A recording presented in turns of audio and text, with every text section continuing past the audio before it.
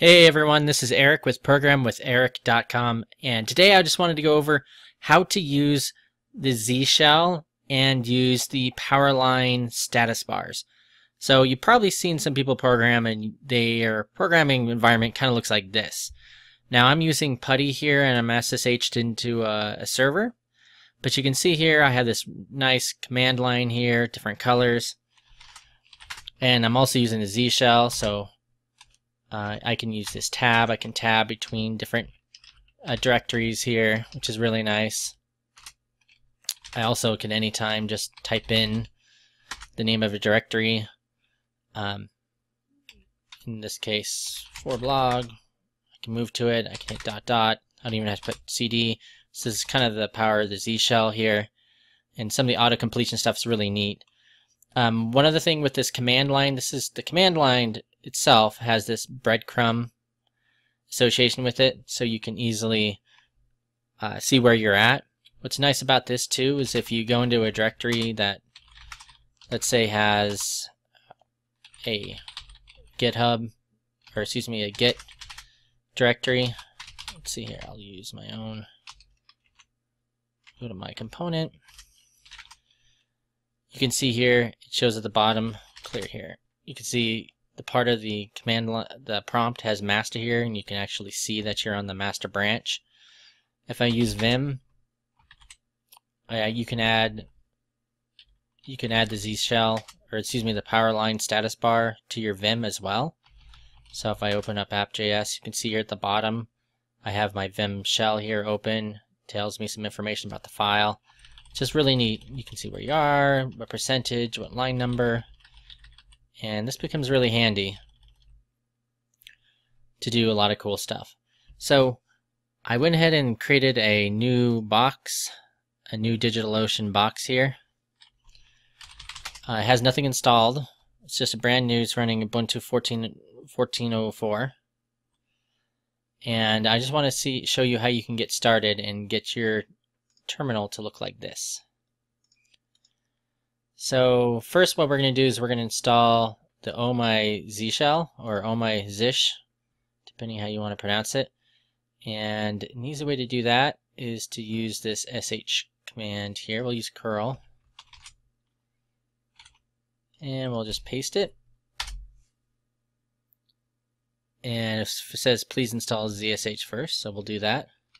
Okay, we'll go sudo apt-get install zsh. Yes. And I'm on DigitalOcean here, as you can see. Okay, installed it. And now we'll go ahead and we'll see if we can get the cloning. Oh, we gotta do a couple of things first. We have to install a few packages. So let's do sudo apt-get install git.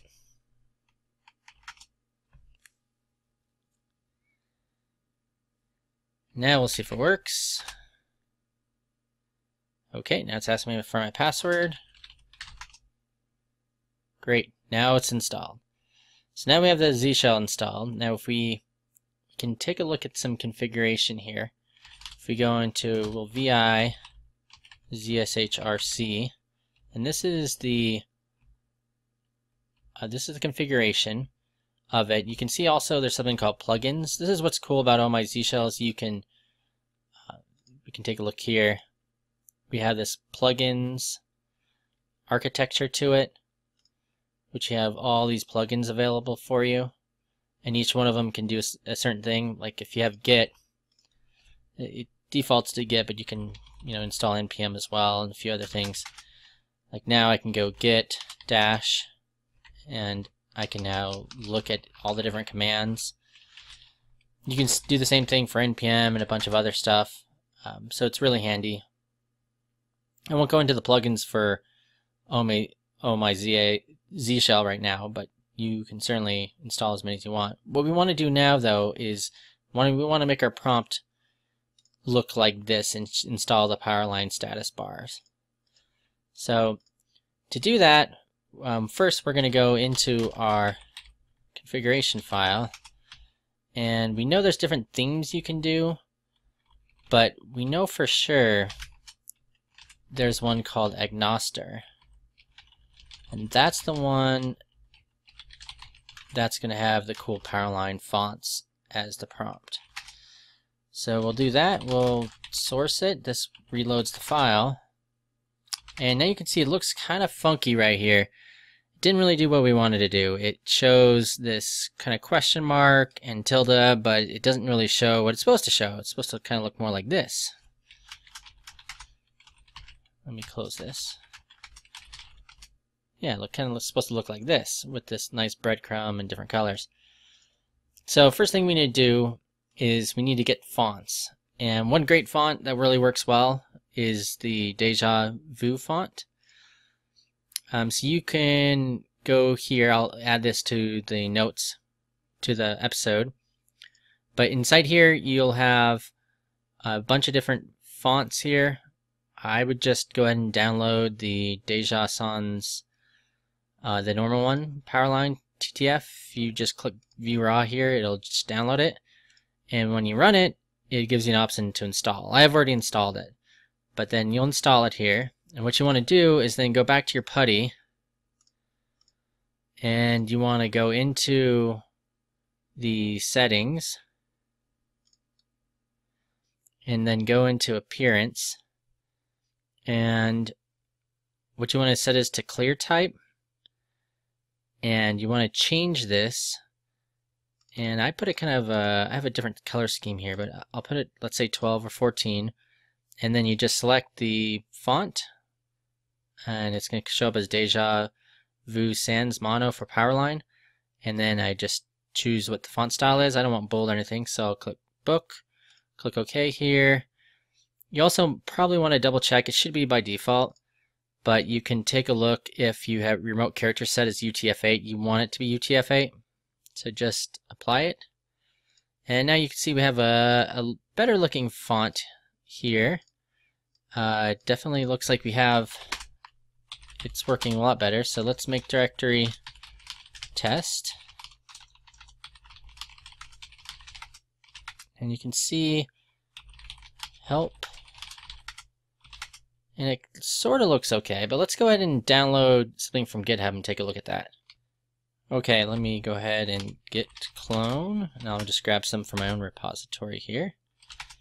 And if I go to Phoenix sample app, it shows master, but it doesn't look quite right. You can see here the master should be over here in the right hand side, but it's really on the left hand side. And also the colors aren't quite right with our breadcrumb display here, so it's definitely not, Powerline is definitely not installed correctly, even though we got the font installed there. So we need to do a few things to get this up and running. There's a great Stack Overflow or askubuntu.com. It's part of a Stack Exchange that explains how to get Powerline installed in Ubuntu. There's a few ways of doing it, but this seems to be the best way. I'll include this link in the notes below. So let's go ahead and just see if we can get this installed. So it says first we need to install Python and Python pip. So we're going to install these dependencies.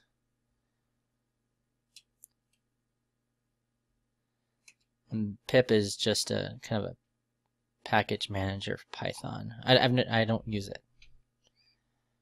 We'll install these. And then we're going to go ahead and install. Now, what seems to work best is the system-wide directions, so you'll need to have root access on your box to do this. But assuming you do, in fact, let me do this real quickly. I don't know if I never set a password for root, so I'll just set one real quickly.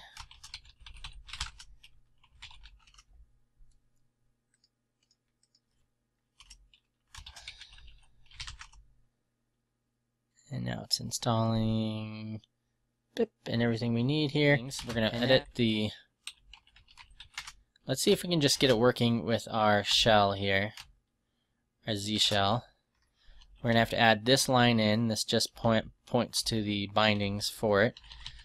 Another good thing to do is to make sure that we set the xterm correctly. So we're going to add that here. So now the moment will be revealed here. Let's see if we can, if just by doing that, we can get the correct prompt here. Oh, there it is. So now you can see we have the nice pretty prompt. Now if we want to go, if we change directories to the Phoenix app, we can now see, we see master over here, which is good. Now if we want to, let's say we want to add it to also our Vim. So if we go and open Vim up, and we just open up something here, we don't really have anything nice looking here, but we can change that. We can add it to our Vim status line, and so we just need to create a vimrc file, paste this in here.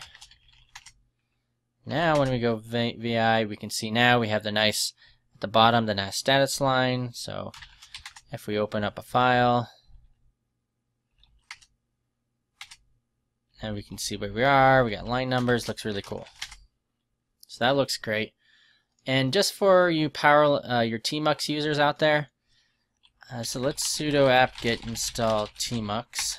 I don't use this, I like screen myself, but it's already installed, it already has the latest version. So if we open up here and we open up the tmux comp file, we can then add in source to where the Powerline's installed, the bindings, and now if we run tmux, and we quit out of this, now we have the nice status bar at the bottom, and now we can